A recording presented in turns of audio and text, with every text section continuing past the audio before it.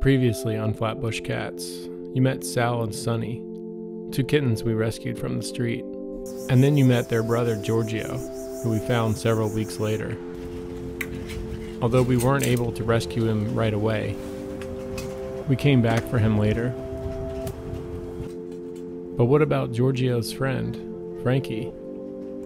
She hadn't made her mind up yet about coming inside.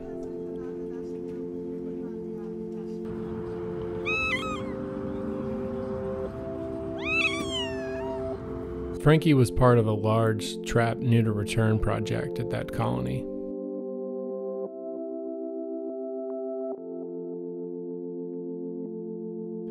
Sometimes when you find one kitten, it's like pulling a thread, and you learn that there are a dozen more cats at that exact same spot who also need to be spayed or neutered and possibly rescued.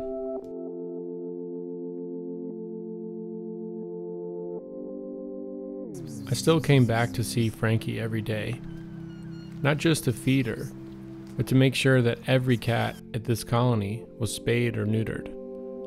That's the most important and the most impactful thing that we can do as trap neuter return volunteers. And by spending time with her every day, Frankie began to trust me just a little bit more.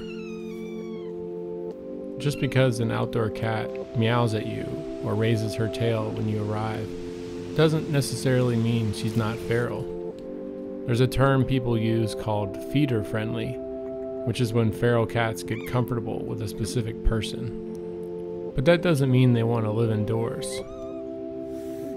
It's hard to describe exactly why I thought Frankie might be different. Even though she preferred to stay just out of reach, orbiting me like a furry moon, I just had a feeling that she wanted to come closer. She just needed to overcome her fear. Maybe she'd had a bad experience in the past. Maybe she was willing to try again.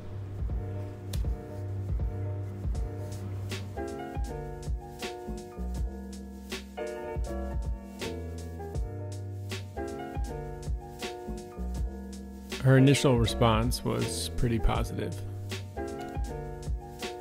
Even though she's only been inside for a few minutes, Frankie is showing her belly as a sign of trust and safety.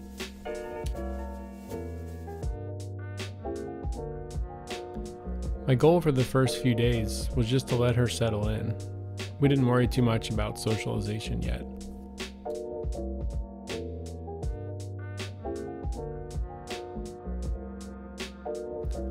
This is just an old towel, but now it was her towel.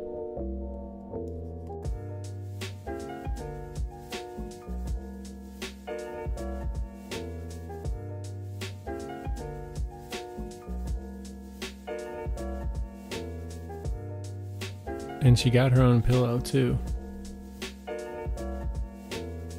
You can follow the same socialization process with shy adult cats as you do with kittens, making sure that every mealtime is when you do your socialization work, and that they associate you with food.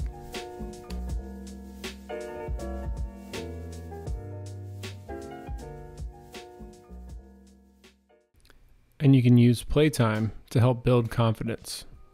I'm pretty sure Frankie had never seen one of these before, but she got the hang of it pretty quickly.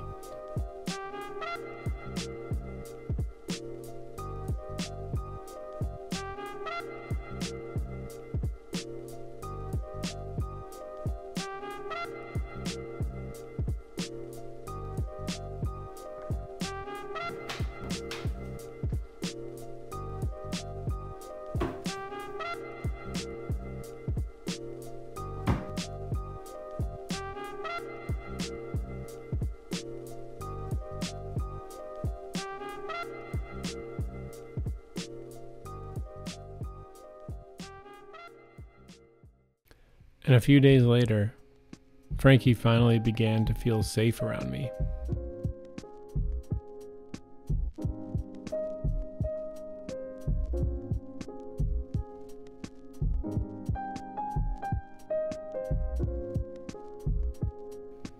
She let me introduce her to the brush, which can actually be pretty great.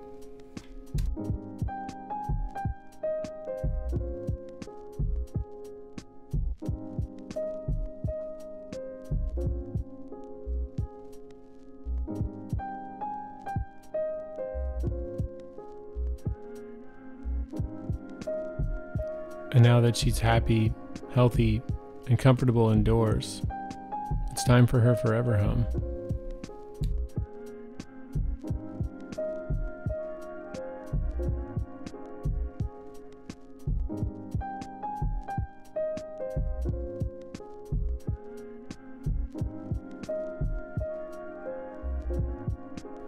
We found her a loving family where she could be the center of attention.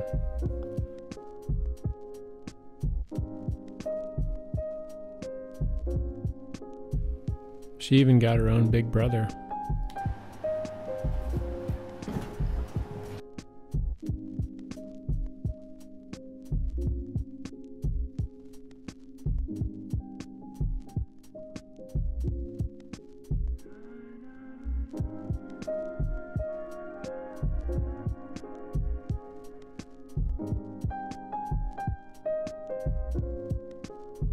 And with Frankie all settled in,